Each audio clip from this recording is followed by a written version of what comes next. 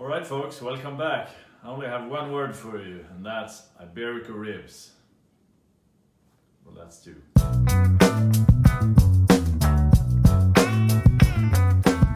Anyhow, I'm a real big fan of pork and ribs, of course, and Iberico Ribs, that's just gonna be glorious. But first, we need to go get some. So, come along.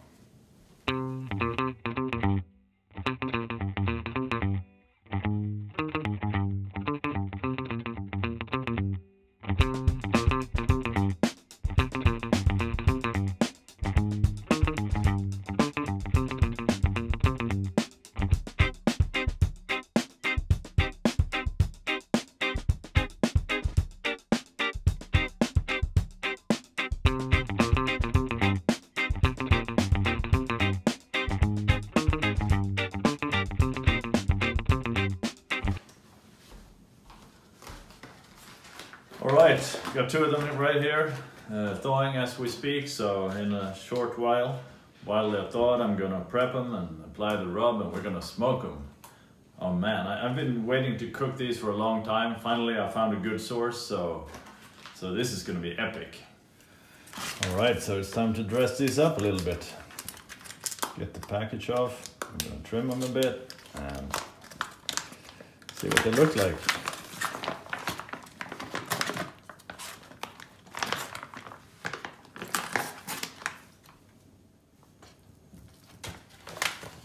Number two, looking good. Now the trimming is done as usual. I try to get this silvery membrane off. Grab a small knife, poke a little hole here, or actually lift it up a bit. I usually follow along the bones here. It really helps. And you don't need a sharp knife. It's actually good to not have a sharp knife. And that was easy.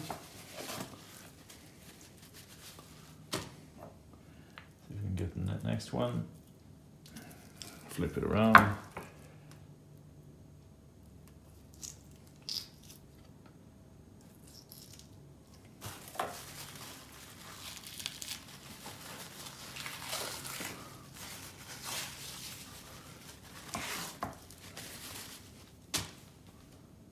Now, as for the trimming, I'm just going to cut off these really thin ends. But except for that, it's not much trimming to be done. That looks good. That one too. Let's see if we can get the second one.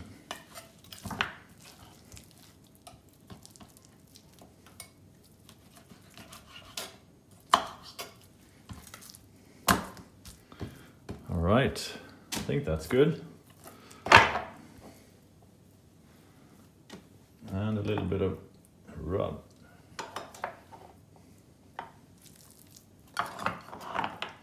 See, all this fat's gonna taste really, really good when cooking it. I love that rendered pork fat, so really look forward to how these are gonna taste. See if there's any difference. I guess more full flavor than regular ribs, but we'll see when they're cooked. So the rub's ready to be applied. I'm using my own brand, Hank's KC Royale. I think it's really good. I don't think it's gonna disappoint on the Iberico ribs either, so I'm just gonna lay on a thick layer. I don't use a binder again because the meat is moist and cold, so the rub is gonna stick pretty well anyway.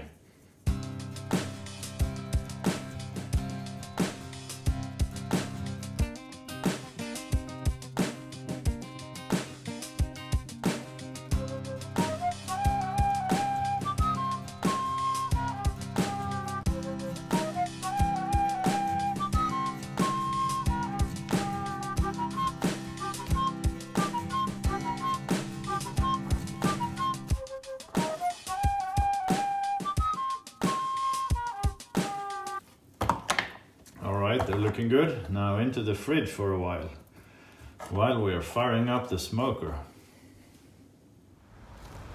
Alright, here's the smoker. Just have to prep it a little bit, get the smokestack up.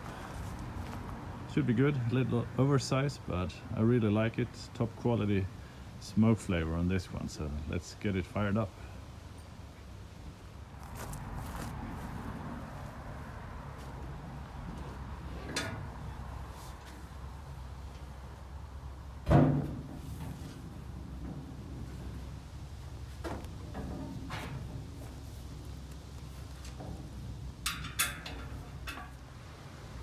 Alright, so the chimney's up.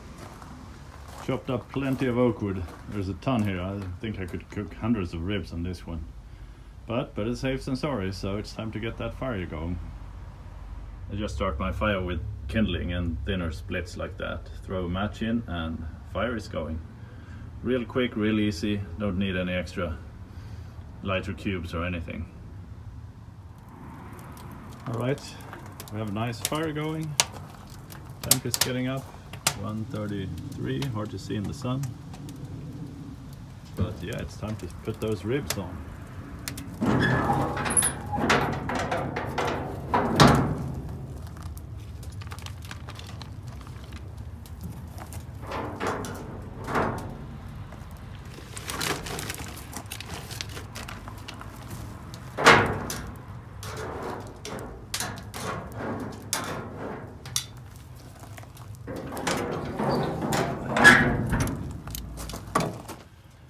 Alright, so this is my workstation for the next few hours, tending to the fire.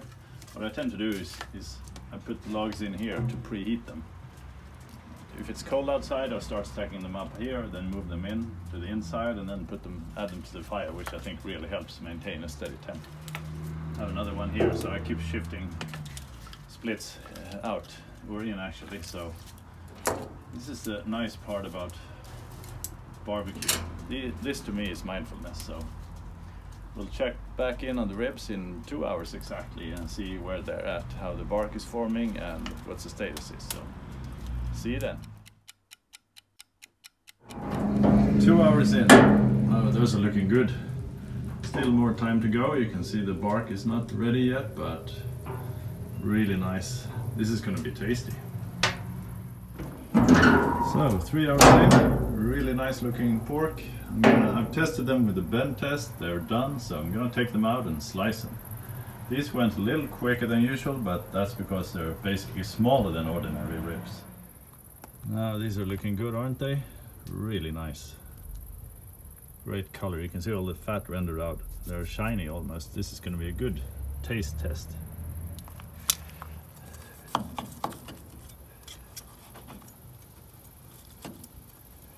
See what they look like. Tender enough, that's for sure. Oh, they look really good. Ooh, tricky one. That looks good. Real nice.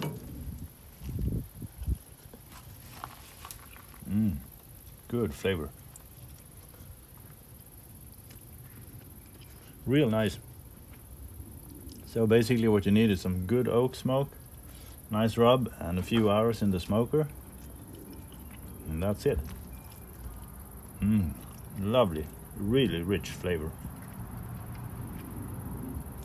Excellent.